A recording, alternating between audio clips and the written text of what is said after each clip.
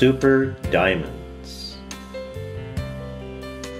Diamond, a mineral composed of pure carbon, is the hardest naturally occurring substance known.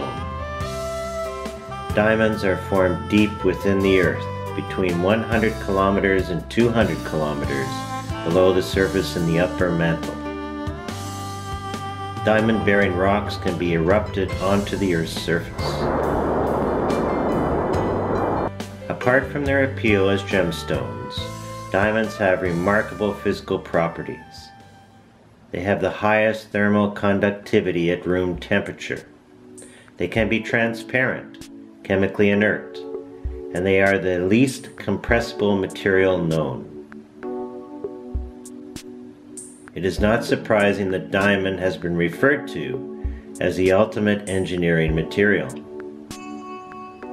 Artificial diamond was first fabricated in the laboratory in the 1950s. In the early 1990s, it was believed that a new diamond age for electronics and mechanical components was about to begin.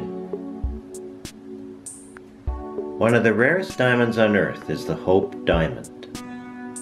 In the Smithsonian's National Gem Collection, the Hope is on display in the National Museum of Natural History. It weighs 45.5 carats and is deep blue. Here is a reproduction of the Hope Diamond. The original was designed by Pierre Cartier, surrounded by 16 alternating pear-shaped and cushion-cut white diamonds. It turns out that when this diamond was forming deep within the Earth, in addition to carbon atoms that were locking into place to build the diamond structure, there were a few impurities of boron atoms that happened to substitute for some of these carbon atoms.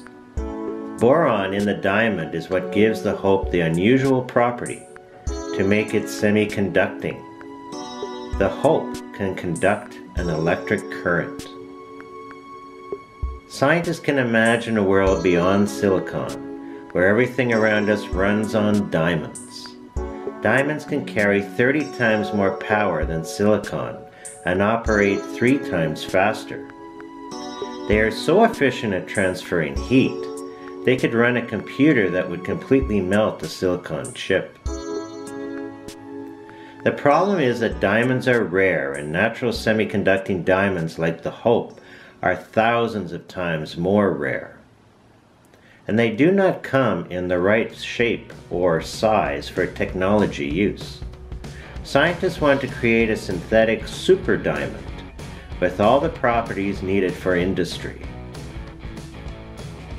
Carbonaro diamonds are shiny, gray to black, rounded, relatively porous masses of fine-grained diamond, mixed with graphite and other rare minerals.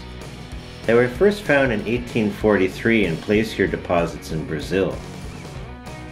Carbonaros are not born on Earth, either the way regular diamonds are or by meteor impact. Some scientists theorize that they originated in dying stars, when shock waves from exploding red giants crushed carbon into dense aggregations of black diamond and sent them hurtling into deep space. Carbonaro diamonds are superior to other types of industrial diamond in many cutting and grinding applications. These space diamonds have taught us a new way of making synthetic diamonds. They can be made in low pressure, in a vacuum. Chemical vapor disposition is a process that involves feeding various amounts of gases into a chamber, energizing them and providing conditions for diamond growth on a substrate. Element 6 is a global leader in the design, development, and production of synthetic diamond and tungsten carbide supermaterials. The process of creating a diamond is to bring stable graphite, which is weak, into the strong, stable structure of a diamond. They add a catalyst with the diamond fragments and carbon material into a chamber the size of a small tin can. They then press the container and squash it down. The pressures required would be like placing the Eiffel Tower upside down onto the can. A temperature of 1500 degrees is also required. Large equipment can be used to grow carbon layer by carbon layer. Hydrogen, methane gas, and microwaves are used to make plasma. Diamonds can be grown layer by layer. Diamonds can be made into powders and diamond discs. They can be tuned to a wide range of applications.